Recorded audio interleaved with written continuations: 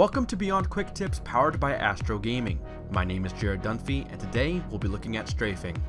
At its core, strafing is just moving your character in unpredictable ways to throw off your opponent's aim. First, this is the short strafe. All you have to do is move left and right quickly, but be careful. If you move too fast, you'll just twitch around, which wouldn't be too effective against a decent opponent. Next, we have the long strafe. This time, just make longer strides, but try to change directions at random times to throw off your enemy. One of my favorite strafes is the circle strafe.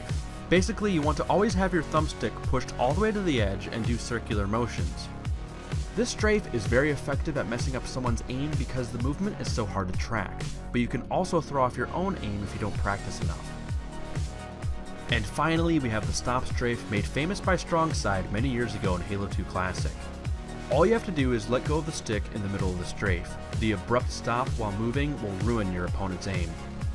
Next time you play Halo, try to mix all of these different types of strafes to dominate your opponent. With enough practice, you'll be able to eliminate players with ease and climb the ranks. If you have any questions or suggestions for future episodes, be sure to leave a message in the comment section below, and thank you so much for watching.